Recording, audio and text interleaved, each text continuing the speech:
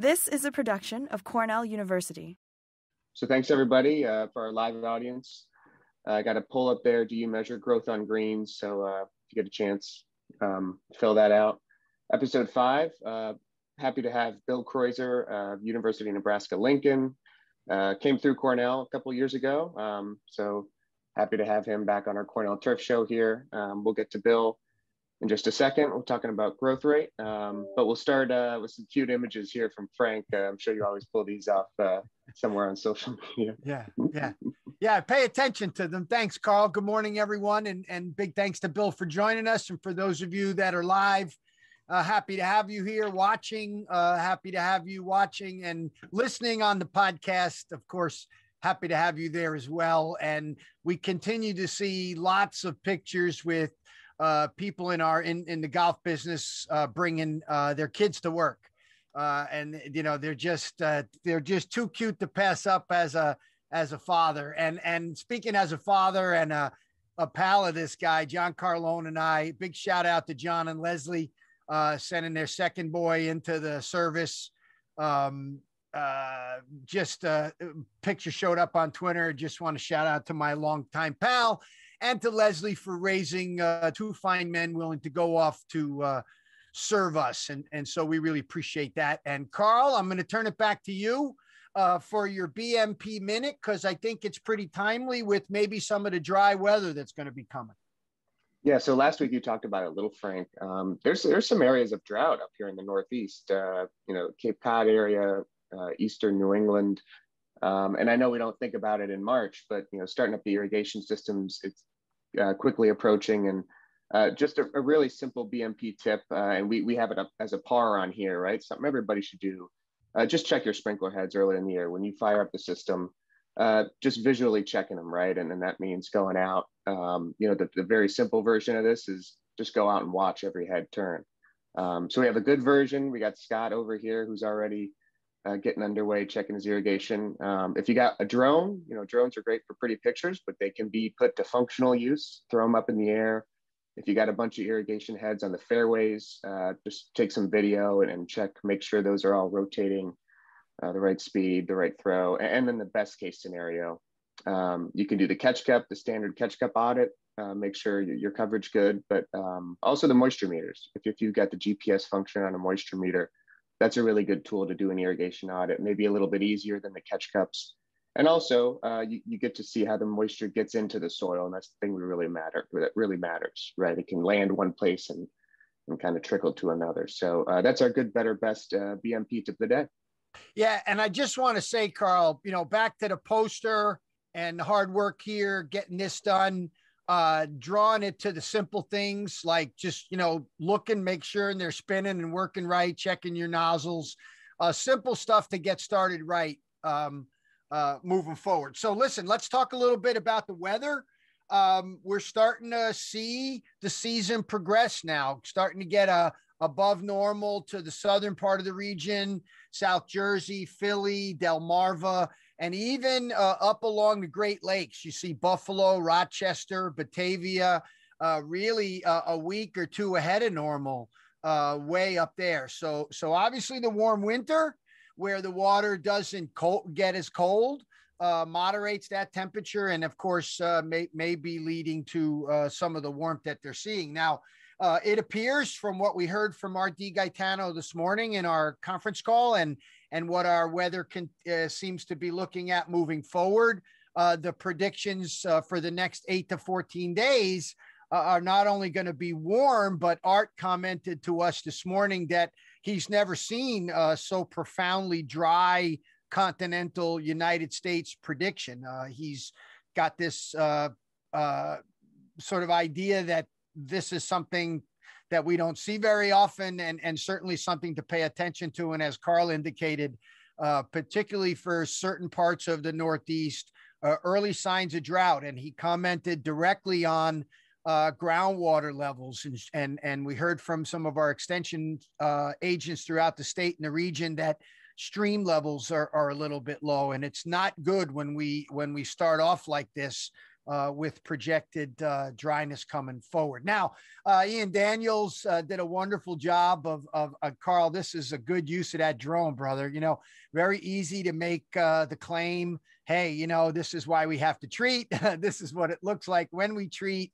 And snow mold is such a classic way to see these differences. And particularly this year with COVID, whereas we're moving out and people are taking up golf in droves, and our play is so much increased, having this good early spring playing condition, you know, right down the middle, you know, you're not spraying out to the tree line, you know, right down the middle, right around the bunkers, and present this to the public. And I'm sure they'll be willing to pay for that. Now, just a reminder, this is a picture from Eric Watkins' research plots at Minnesota that he's participating in the Scan Green Turfgrass variety trial that's run through the Scandinavian Turfgrass and Environmental Research Fund, based in the Nordic and Scandinavian countries. This is some fescue mixed into the mixes here. They're trying fescue greens and fairways in this trial, and you can see having some inherent resistance is also a way to continue to minimize it. Now, it's not to say the fescues are going to be an answer, but understanding even in Minnesota, where snow mold pressure can be pretty high, the resistance of some of these species can be pretty good. All right, let's get into I'm going to try to do the best I can to set up my longtime friend here, Bill Kreuser, who on a question that's lingering in my mind. And it begins with soil temperature, where you can see just down in the Philly area, again in the Delmarva, you're creeping into the 50s. The rest of us are pretty much standard into the 40s. Of course, you get up into the North Country and the higher elevations, you're still maybe in the low 40s and high 30s. Now, we pay attention to soil temperature, as we talked about last week with Rich. You know, a lot for our early season fungicide applications in the golf business, whether they're the greens, tees, or fairways.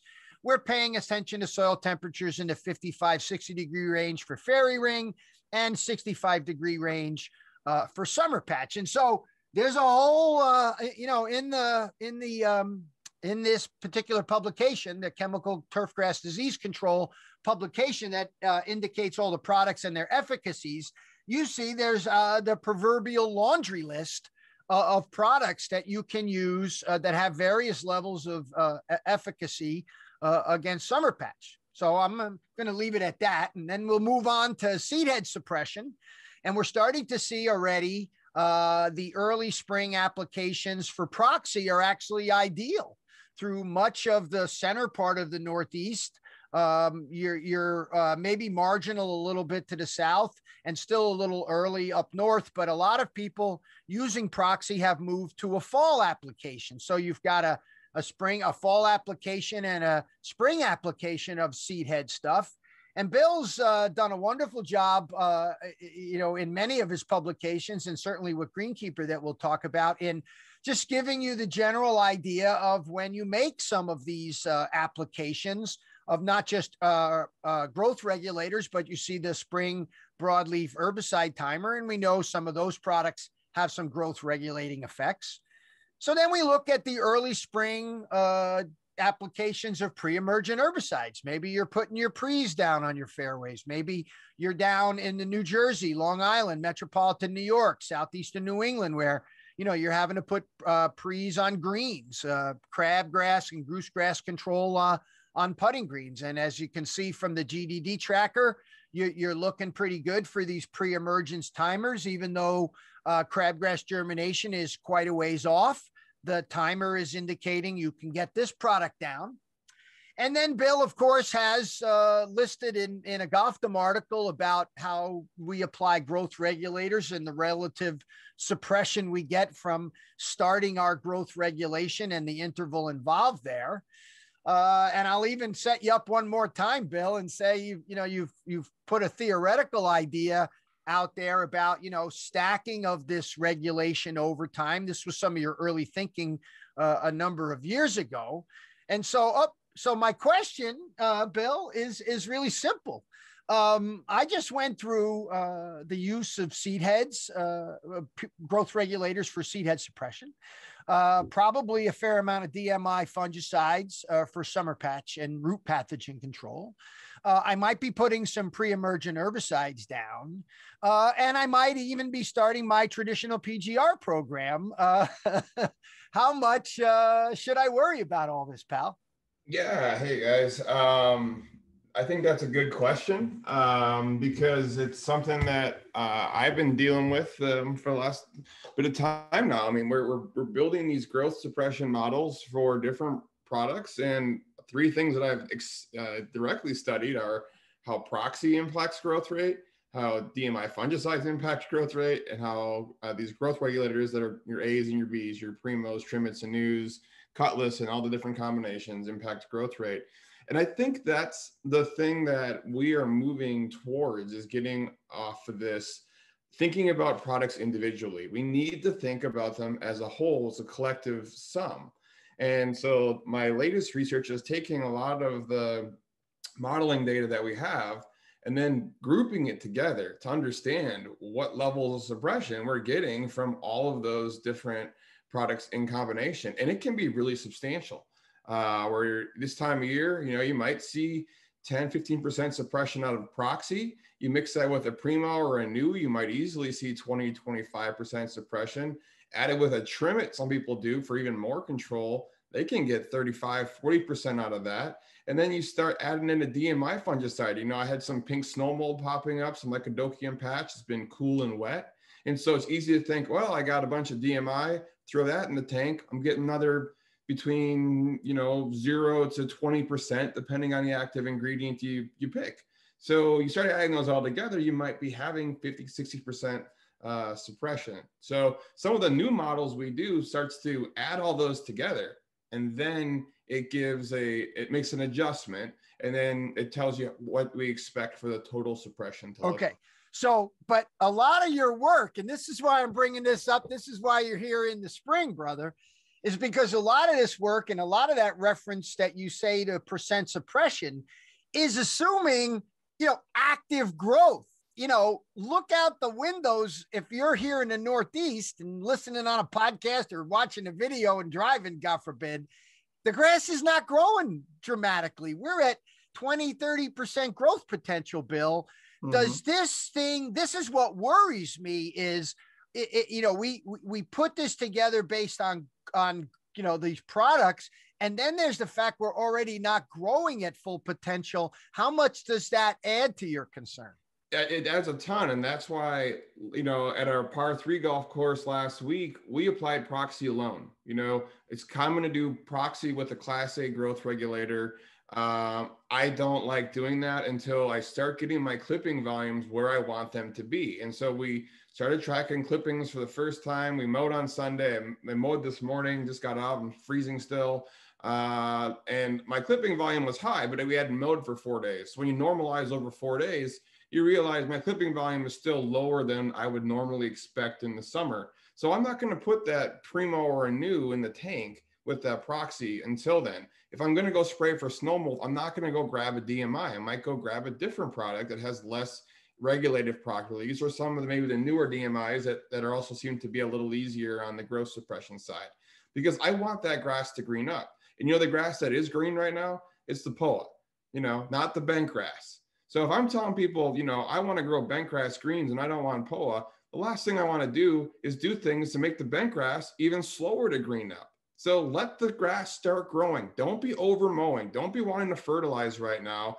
Don't be nuking them with growth regulators. That's going to keep that bent grass from growing. The fertilizer is going to stimulate more POA, and the aggressive cultivation is just going to also give the POA an advantage. Let's try to manage the bent grass and let that bent grass wake up before I start beating it up with cultivation, growth regulators, and nuking it with fertilizer. Yeah, it'll help the bent grass green up, but it's really going to give the advantage to the POA. Well, and there you go, because we got a lot of POA greens up here in the Northeast, right? Yeah. We because of the traffic, that's really good really appreciate you segregating it out by species, because it's certainly going to matter. And so let's talk a little bit about that relative to POA, because I am worried about summer patch on POA. I do like to have my seed head suppressed because it just makes for a better playing surface. You know, I normally use Proxy and Primo, so that's good to know. And I guess the answer to my question is simply it's a good idea to start collecting clippings and monitoring growth right out of the gate. And I'm wondering how long this is going to happen, because some people say, okay, Frank, I haven't applied yet. And that's why I wanted to do this early, because I know probably nobody's applied too much stuff yet. I want them thinking about it before they're doing it. How long are some of these regulations lasting, Bill, in the springtime, regardless of the species? Yeah, so if you know, at greens height on POA, if you're looking at an application of something even like a new, and you're looking at 25 days of suppression out of it. And that's assuming an average temperature of about 50. So that's highs of 60, lows in the 40s. I'd say that's pretty standard type spring weather.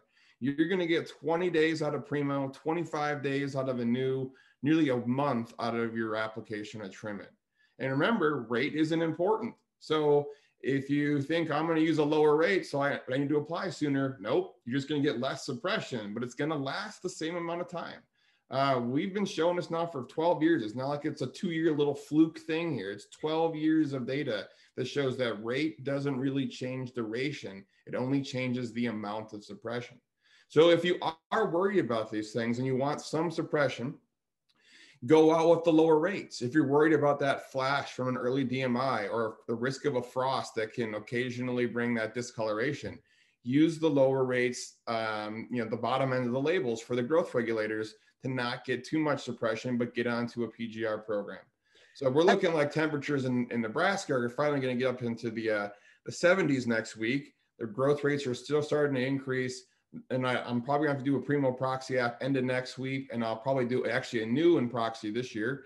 And just, I'm going to do that combination and that will start adding my growth regulator, but I'll use a lower rate of a new until my clipping yields get to where I would need to use a full or a higher rate. So I'm always flexible with those rates to try to hit my clipping yield goals, which for me are somewhere between 1 and about 1.5 quarts per 1,000 square feet, which is equivalent to 1.5 liters per 100 square meters. So don't freak out about those units. Okay. All right. Good. Yeah. All right. So listen, let me ask you about the seed head thing in particular, see if you got any data there. The fall proxy apps that, you know, Sean Askew's pioneered over the last several years. Do we think that slows us down out of the gate?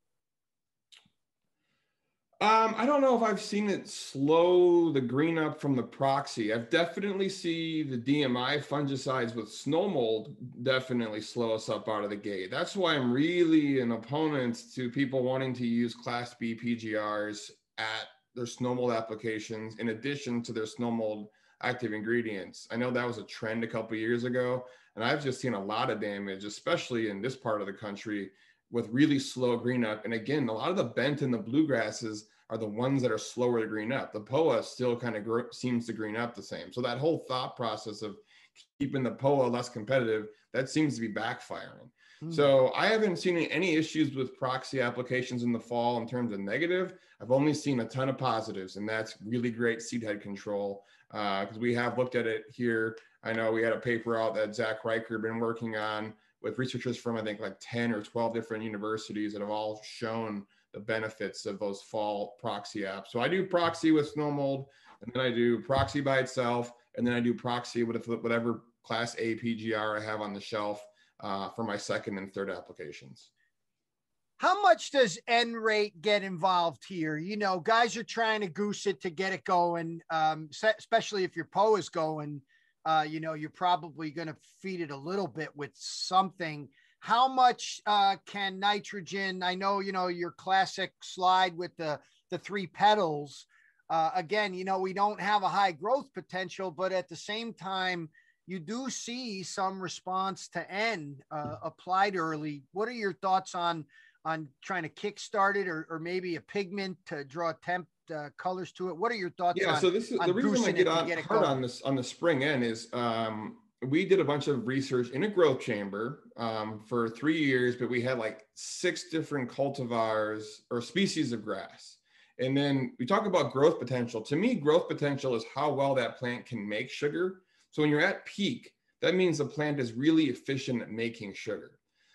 But there's a disconnect between making sugar and responding to fertilizer. So what we did in our study was put down the same level of fertilizer at different temperatures and see what the clipping yield response was. So like your annual bluegrass and your ryegrass, its peak fertilizer response is in the low to mid 60s for an average air temperature. The bentgrass is mid to upper 70s.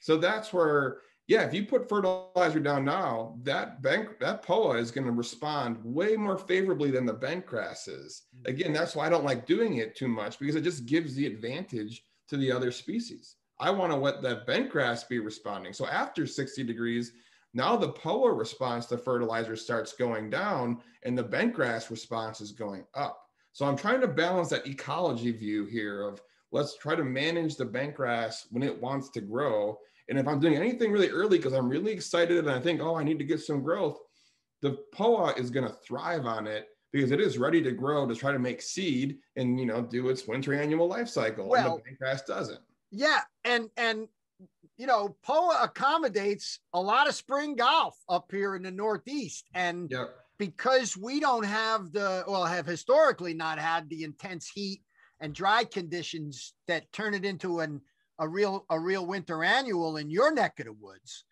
because we don't have that, you know, what I'm trying to balance here is, you know, I see guys getting themselves in trouble early with their POA greens, maybe because they are starving them more and they're not paying attention to the impact of the regulation. And then furthermore, for those who want bentgrass, it is important to say, put a lock on the damn fertilizer shed, because you're simply not going to get a response. That's what you're saying, isn't it, Bill? Yeah, and so I get some pressure from, you know, people at the parks and the course that we take care of. Oh, we need some fert on those greens. It's like, no, we don't want. We've been eliminating POA with sand and cultivation and all those things. But if you are maintaining POA, so we used to have POA fairways, and so, you know, then we would make sure that we're watching our growth rates, and I would definitely stay on those proxy applications because the plant is so much healthier in the summer if it doesn't go to seed.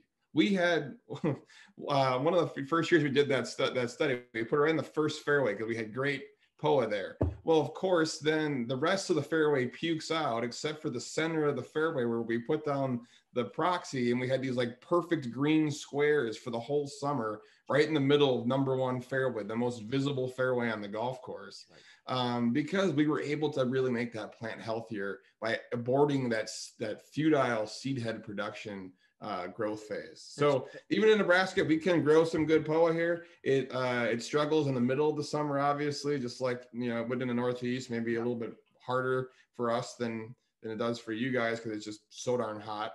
But it still can linger enough to be a nuisance. And if you got POA fairways, you got to be on those proxy apps to keep that plant healthy if you're trying to manage towards that, or POA greens. That's right. All right. So listen, I got another question, but Carl, are there any questions from the audience coming in that we could tackle here? Because I got a couple of more things to work through with Bill, or we take some questions. Yeah, we got a good one from Blake. So Blake has been, he actually has a test plot.